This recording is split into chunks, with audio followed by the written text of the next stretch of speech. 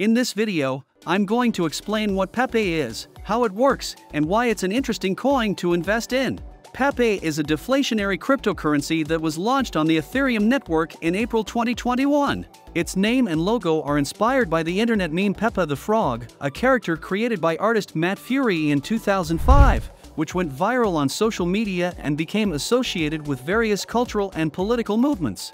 The idea behind Pepe is to create a fun and unique coin that takes advantage of the meme coin phenomenon, like Shiba Inu and Dogecoin, which have been hugely successful among investors and cryptocurrency enthusiasts. However, unlike these coins, Pepe has a deflationary mechanism that reduces its total supply with each transaction. Each time Pepe is sent from one address to another, 1% of the amount sent is burned.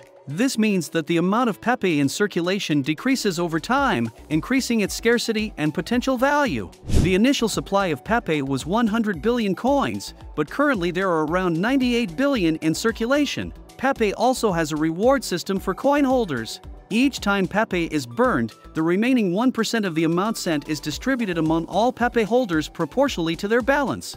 This incentivizes users to hold the coin and benefit from its price increase. In addition, Pepe has an active and enthusiastic community that supports the project and promotes it on social media. The team behind Pepe is also working on developing new features and functionalities for the coin, such as an NFT market based on the Pepe the Frog meme, a staking and farming platform, and integration with other blockchain networks. Subscribe for more content.